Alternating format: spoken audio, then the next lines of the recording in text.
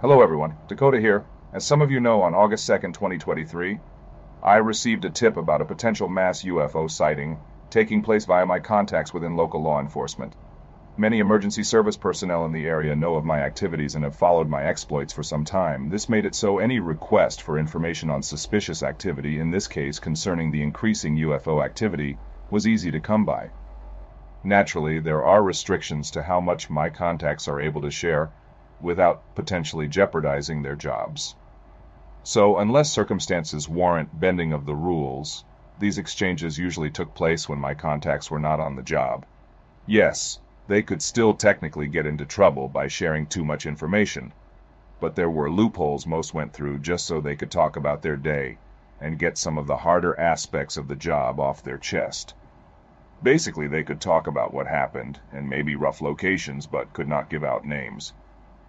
If the story managed to make it to the news, or sometimes a viral social media post, then the restrictions were not as binding. If, by happenstance, I knew something about a case, then I would freely share it with only the motivation of keeping in good favor with local emergency services. At roughly 10:20 p.m. Mountain Time, I received a text from one of my contacts at one of the local dispatch centers. This particular agency was responsible for 4 counties worth of police, fire, and paramedics. The text read, multiple calls coming about low-flying aircraft heading northwest, followed by a link to a local Facebook group chat that was talking about it so I could monitor the situation.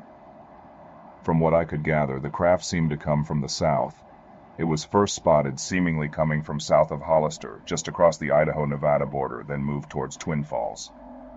From there, the craft was filmed heading north, heading towards Sun Valley, being spotted across multiple towns before people lost track of it over one of the national parks.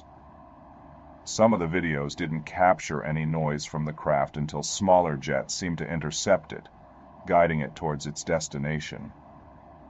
It is beyond reasonable doubt that something was in the sky that night. My personal frustration came from the fact this all occurred, and likely flew right above me, as I was at my civilian job. But being that this was a brand new incident, the hunt was still on, in my area, southern Idaho. It is not unusual to see military craft in the sky running training operations in the summertime. About 15 minutes from me is a swimming joint with an open ceiling, where one can book a private hot tub and watch bombing runs if they're lucky enough. Just last year, at about the same time, the same contact of mine notified me of the potential UFO crash mentioned in the previous testimony. I was the one who spotted the Black Diamond craft. As I was skimming through the local news outlets to see if any of them picked up on the story, I learned something about my own backyard I wish I knew sooner.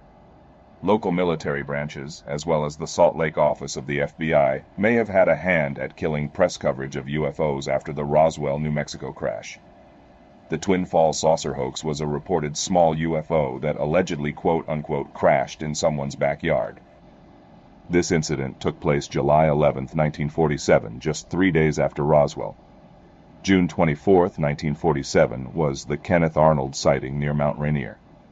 Arnold had ties to Idaho since he started his business in 1940, and would later run for governor in 1962. Between Arnold's sighting and the Roswell crash, several sightings of UFOs in the area were being given national press coverage.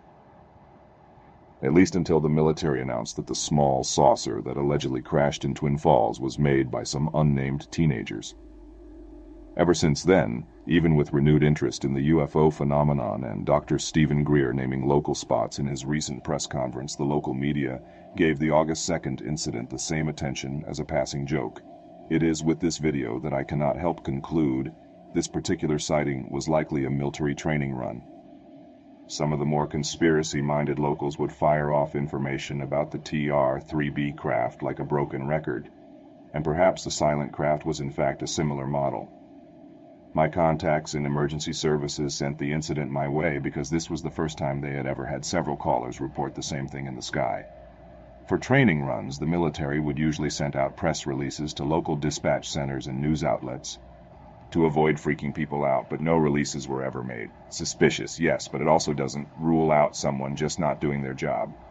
And for those quick to spit out Project Bluebeam, that is also unlikely. But hey, it is the 2020s, who knows?